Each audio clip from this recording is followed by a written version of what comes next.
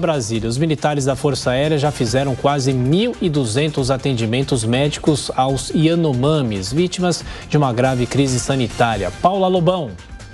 A Força Aérea Brasileira está no território Yanomami desde o dia 22 de janeiro. A FAB vem realizando desde o envio de cestas básicas aos indígenas até o transporte de doentes graves para serem atendidos nos hospitais de Boa Vista, capital de Roraima. A FAB já contabiliza um total de 82 toneladas de cargas distribuídas entre mantimentos e remédios.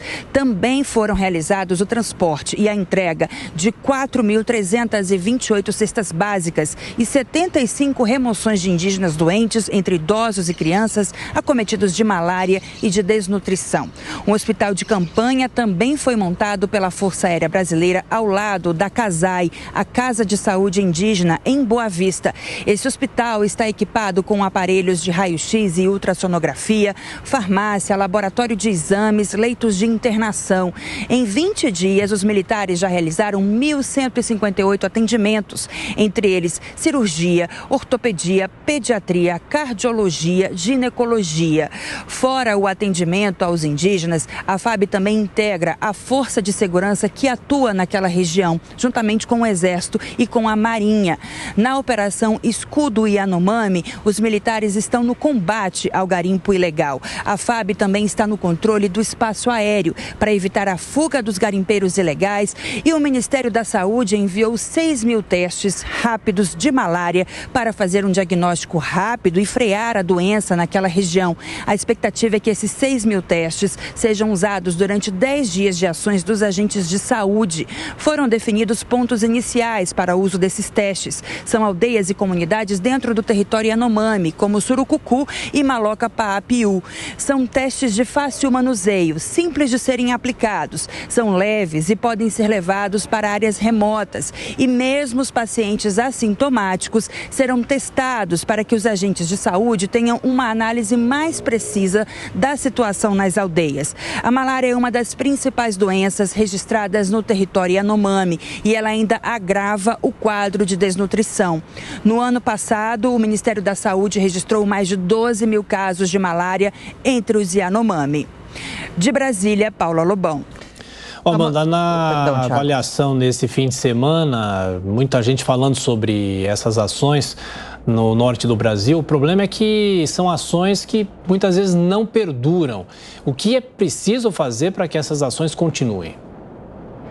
Tem que perdurar, né, Tiago? Se a gente tem uma força-tarefa reunida agora, envolvendo vários ministérios, da Justiça, as próprias Forças Armadas, o Ministério dos Povos Indígenas, Ministério da Saúde, é sinal de que essa situação indígena, essa questão indígena, receberá muito mais atenção do governo Lula do que recebeu do governo Bolsonaro, que fez vista grossa, pelo contrário, não só fez vista grossa, como incentivou a invasão dos garimpeiros à terra indígena. O que o governo Lula está demonstrando agora, nesse primeiro mês, é que essa questão será uma das principais e será levada muito a sério por todo esse conjunto de ministérios. E uma das funções mais honrosas e bonitas das Forças Armadas é justamente essa, né? De ir a um local, de montar um acampamento como esse, um atendimento hospitalar e saúde de emergência, atender aos indígenas, atender essa população mais vulnerável, mais sensível.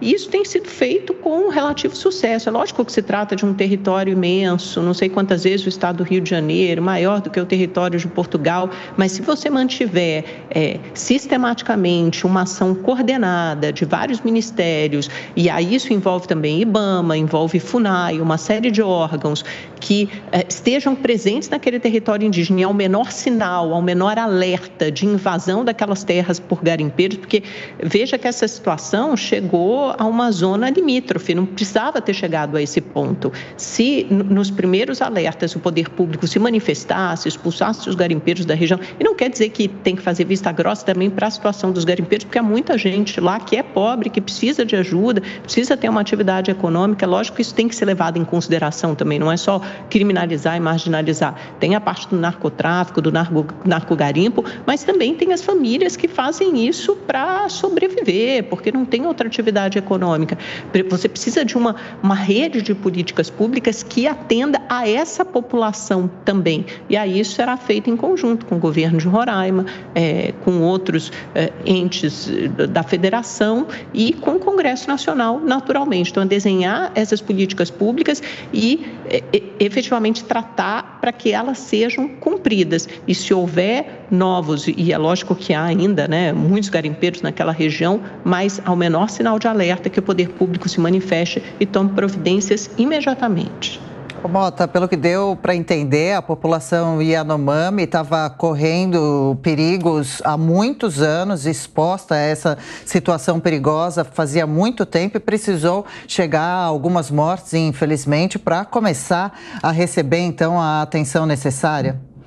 É isso, Adriana. Quando a gente olha para essa situação com bom senso, a gente deixa de lado essa preocupação com essa narrativa de que o governo Bolsonaro foi só ódio e destruição e o novo governo é puro amor, né? É muito importante lembrar isso. O atual governo já esteve no poder antes por 16 anos. Vai ver que tudo era paraíso durante esses 16 anos. Foram só nos 4 anos do governo Bolsonaro que o mal dominou a Amazônia. Olha, não é bem isso. Em 2013, no governo Dilma Rousseff, foi aprovada uma medida provisória que tratava de seguro agrícola. Aí um deputado do PT incluiu uma emenda nessa medida provisória. Uma emenda que não tinha nada a ver com seguro agrícola. Ela tratava da compra de ouro. E ela dizia o seguinte: se você está comprando um ouro de alguém, basta você perguntar: esse ouro foi extraído de forma legal? Se o vendedor disser foi sim, está tudo bem, pode continuar com a sua transação. Muita gente diz que essa lei foi que deu um grande estímulo ao garimpo ilegal, porque tirou do comprador de ouro a responsabilidade por verificar realmente se aquele ouro tinha uma procedência legítima, né? É uma lógica que pode funcionar em algum país do planeta. Evidentemente, esse planeta não é o Brasil. E aí é curioso que essa emenda tenha sido proposta por um deputado do PT no governo do PT. E aí essa história do Yanomami talvez fique um pouco mais clara quando a gente tem essa informação, né? Talvez fique um pouco mais clara o uso ideológico de indígenas e de questões ambientais, como cortina de fumaça para interesses que às vezes não são muito aparentes.